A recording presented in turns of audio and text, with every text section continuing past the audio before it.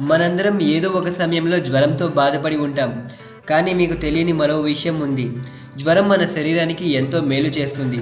అసలు జ్వరం ఎలా వస్తుంది, జ్వరం ఎందుకు వస్తుంది అనే విషయాన్ని ఇప్పుడు ఈ వీడియోలో క్లియర్గా తెలుసుకుందాం.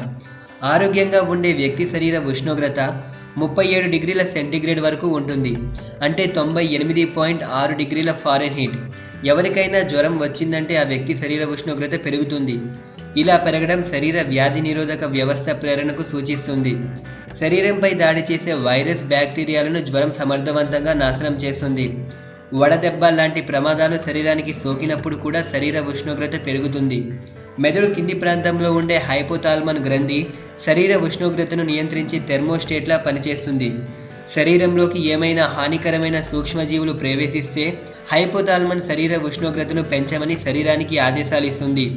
దీంతో జ్వరం రావడం, అదే సమయంలో మన శరీరంలోకి ప్రవేశించిన వ్యాధికారక సూక్ష్మజీవుల నాశనం అవ్వడం ఒకేసారి జరుగుతాయి. కానీ వైరస్ కారణంగా వచ్చే malaria, dengue, chicken గున్యా, swine flu వంటి జ్వరాలు వేరే కోవలోకి వస్తాయి. ఇది ఇవాల్టి వీడియో. ఈ వీడియో మీకు నచ్చినట్లయితే లైక్ చేయండి, షేర్ చేయండి. ఈ వీడియోపై మీ అభిప్రాయాన్ని కామెంట్ బాక్స్లో తెలియజేయండి. మరిన్ని ఇంట్రెస్టింగ్ వీడియోస్ కోసం నక్షత్ర ఛానల్ను సబ్స్క్రైబ్ చేసుకోండి. Thanks for watching.